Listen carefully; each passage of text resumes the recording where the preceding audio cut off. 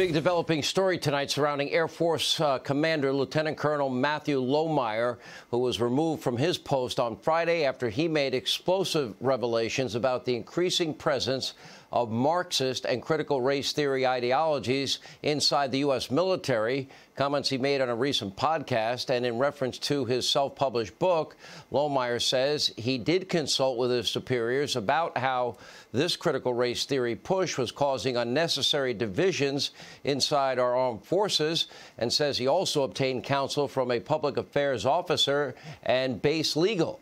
So why fired? Why did this happen? Here to explain, author of the new book, Irresistible Revolution, Lieutenant Colonel Matthew Lohmeier, who is now, by the way, speaking in his personal capacity, not his views. They don't necessarily reflect the official policy of the Department of Defense. Okay, tell us exactly what happened.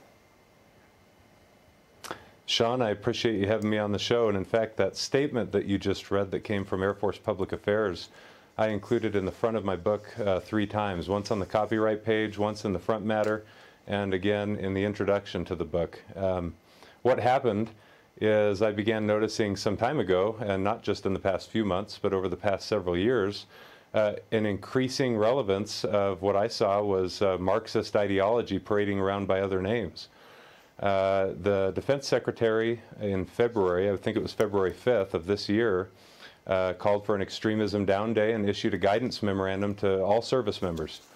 And in the guidance memorandum, he basically gave an injunction to every service member to combat extremist ideologies within the force where they saw them, and to take it upon ourselves to protect one another and to speak up and educate one another about extremist ideologies when we discover them causing divisions within the force.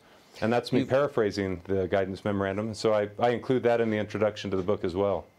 Okay, so you had recognized the narratives as being Marxist in nature, your words, not mine, and also you said it teaches intensive teaching that I heard at the base at a time the Constitution ratified the U.S., codified white supremacy as the law of the land.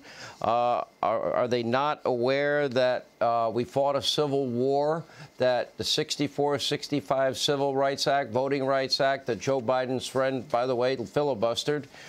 Side note, while not perfect, we have made incredible strides, have incredible more to go towards a more perfect union. Is that not recognized at all? I think it is recognized, and I think, you know, one of the things the Defense Department does very well is make it very clear that we've got zero tolerance for discrimination of any kind based on race, sex, politics, religion, etc.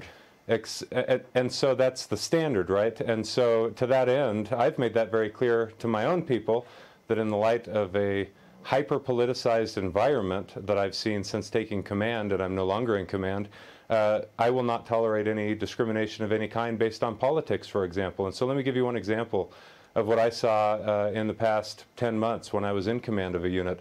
There were videos being sent out to every base service member that we were asked to watch in preparation for our extremism down days and discussions on race, in which we were taught that the country was evil, that it was founded in 1619 and not 1776, and that whites are inherently evil. And so I speak up against those things in my book. I would think in the military that you talk about a brotherhood and a bond that really is kind of unimaginable in real life because you all have each other's back on the battlefield.